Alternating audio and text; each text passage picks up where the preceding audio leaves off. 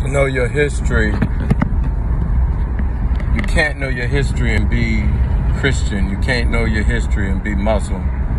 You can't know your history and be of any religion.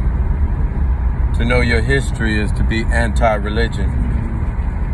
And people mistake spirituality as being religious.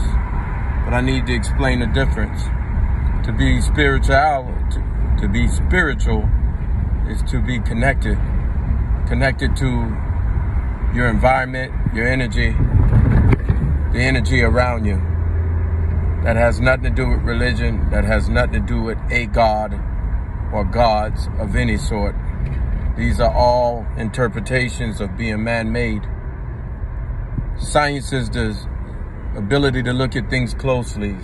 Science is new finding, new discovery. Spirituality was the first science.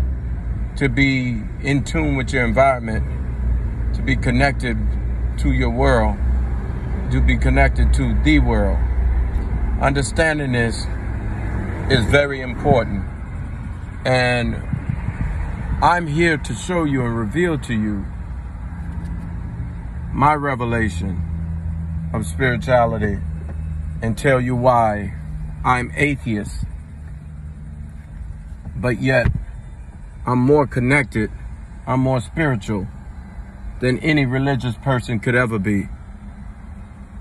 Because to be religious is to be a slave, where there's a master-slave relationship. For you to be free, you can never be free and be a slave at the same time. And I hear people say, Christianity set me free, and I don't understand how you could be free when you're a slave to a master. You can't be free and be a slave. So I'm gonna sit here and I'm gonna explain all these things. And my job here is to bring some enlightenment and also just plant the seed of curiosity for people to do their own research, because the knowledge is out there. And when a person is motivated, you don't have to do anything other than get out of their way.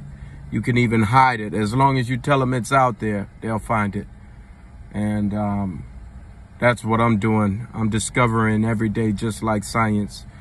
I'm learning new revelations every day. And I'm changing and adjusting every day. So I encourage people to take their own journey and do the same. Peace out.